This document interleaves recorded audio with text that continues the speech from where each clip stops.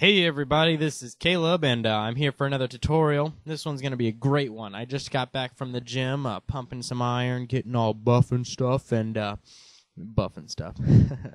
Well, anyways, this is going to be an exciting tutorial, I can tell already, because it's going to be exciting. Trust me on this one. It's going to be great. So let's go ahead and hop right into this, like a little bunny hops along the sidewalk. Yeah. Anyways, this one's going to be on keyframing and the basics of keyframing. And there's millions of tutorials out on YouTube about this, but I decided to make one of my own because I got a few requests from people, specifically a guy named History Star with the, I think the T's are 7s. So I got a request from him. We've been chatting back and forth, and he just needed some help. So I'm going to make this one kind of for him and for anybody else who needs it. So first, I guess I'm going to start out with what the definition of keyframing is. And basically, a keyframe is the starting and ending point of a certain transition between maybe a video effect or a media generator in Vegas specifically, or just you can basically keyframe anything in Sony Vegas for the most part. And so, like I said, basically everything can be keyframed. So I'm going to go ahead and drag in a solid color. And wow, that's bright red. I like the bright red. That's really cool, bright red. All right, so now that we got a bright red on our screen, I'm going to drag in a black, and we're going to size the red down a little bit by dragging out. All right, just so we can move it and you can see it move. All right, so this is the event pan crop window, just to let you know how I got there. You click on the event pan crop on your timeline thingamajigger. Go ahead and click on that, and you can scroll in and out with your mouse wheel, and you guys might be familiar with this. If not, then I would suggest going back to the basics of Sony Vegas. Maybe I can make a tutorial on that, but all right. So down here in the bottom middle of your screen, you'll see a whole timeline. Now this timeline is from 0 to 10 seconds, and that represents the length of your media generator that you dragged in. That's what that represents. And it doesn't represent the entire timeline down here in your Vegas project, just the media generator. So down here you also have things kind of like in a Windows media player looking thing. You got the first keyframe. You can go all the way back to the first keyframe. You can jump in between keyframes if you have more than one. You have the last keyframe. And then you got these two, which are add and delete keyframes. We'll get to that a little bit later.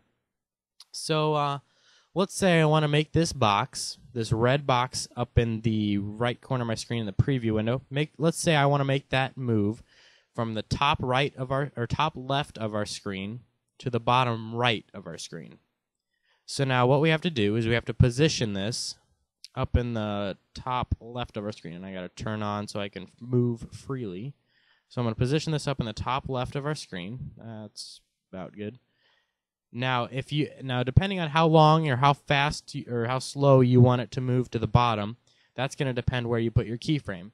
So say I want it to get to the bottom right corner of my screen in a total of 2 seconds. I'm going to come over here, put my timeline cursor on 2 seconds, and I'm going to hit add a keyframe. That's the add keyframe button. You can also delete that by clicking the delete one, or re-add it, or delete it, or add it, or delete it. You get the point. I'm going to keep it added. So now I want it to make it move to the bottom right of my screen. So I'm going to drag this to the bottom right, and bam. Now it's automatically going to do that.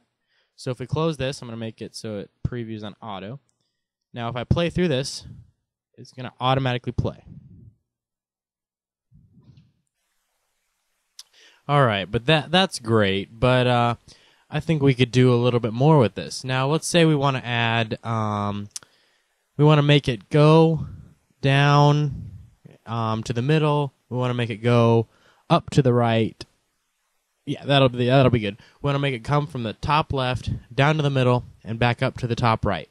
So I'm going to go ahead and delete this keyframe by clicking on it and delete button on your keyboard or the delete button in the pan crop window. So I'm going to go to my first keyframe, and that's good. So let's say I want after a second, which is right here, I want it to be in the bottom or in the middle of my screen. So go ahead and drag that to your middle of your screen. All right, that's great. Now at 2 seconds, we drag everything to 2 seconds. And you can either, oh, by the way, you can either add a keyframe or you can automatically change something up in the crop window. So I'm going to go ahead and drag that up, and as you can see, it automatically adds a keyframe on my timeline. So I'm going to drag that up to the top right corner. Now I'm going to close this, and I'm going to play through it. You can see it'll go down to the middle and back up to the top. All right, that's pretty sweet. Well, it's pretty basically sweet. I get it. Basic, sweet. All right. Anyways, wow, I'm full of corny jokes today. This is horrible. Anyways, so I'm going to go ahead and delete. I think I can delete these. All right, now I'm going to go over something kind of, I don't know. It kind of helps with your videos. I'm going to drag in, I guess, pink. And so as I showed you before, you can, oops, I'm going to close this. You can keyframe your stuff and whatever, that's great. But if you look at the keyframes, you can click on it and right-click on it, and you'll see you got linear, fast, slow, smooth, sharp, and hold. Those are different keyframe interpretations, how it, I don't know how to demonstrate this, but this video that I'm going to show you right now.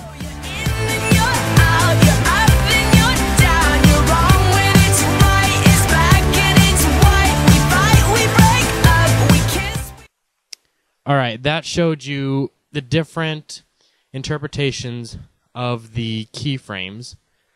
So as you can see, like linear, it's just straightforward, and fast kind of zooms forward and then slows down and then zooms forward. You know, it's just different keyframes. You can goof around with those and figure out what you like the best and whatnot. So, well, guys, that's basically all I have for you. The thing with keyframing is you just gotta experiment. And one last thing, you can also experiment with video effects. Those can also be keyframed. So if I drag in fill light, maybe. Okay, maybe not. Anyways, so you can drag in all those video effects, and you can keyframe those the same way. Only they have a lot more options. So yeah, guys, that was it's a pretty interesting tutorial right there, so I hope you guys enjoyed that.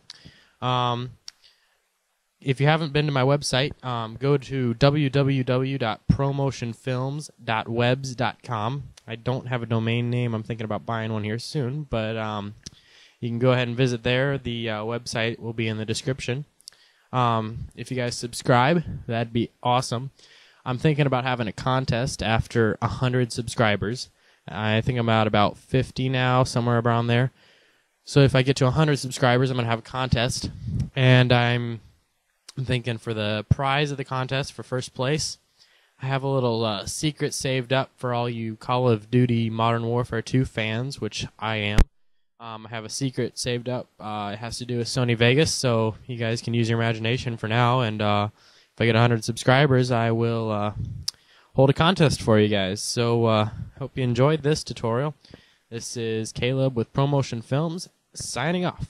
See you later, guys.